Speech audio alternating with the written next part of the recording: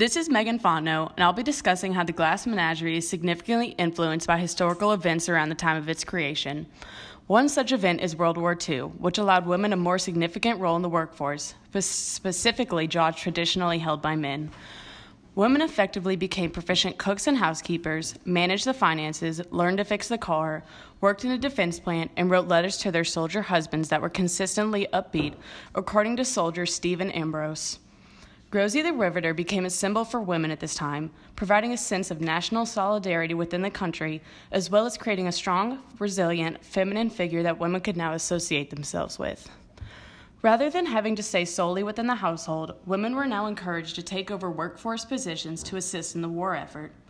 Rosie the Riveter would become an icon for first-wave feminism, which lasted from the 1920s to the mid-1940s.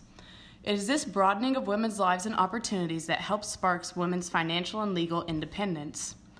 Allowing women more diverse roles in the workplace, the ability to have an advanced education, and the legal rights of women were gaining, such as the ability to own land and have control over finances, created the ability of women to live independently, which Williams shows during the play with Laura. Laura attends school and is not forced into marriage by her mother until it becomes apparent that she is not capable of living on her own. Before that, however, Amanda wants Laura to take advantage of all the new opportunities that she is being offered that Amanda was not given as a child. Although gender roles were breaking historically at this time, they were still extremely relevant throughout the United States and so play an important role within the play.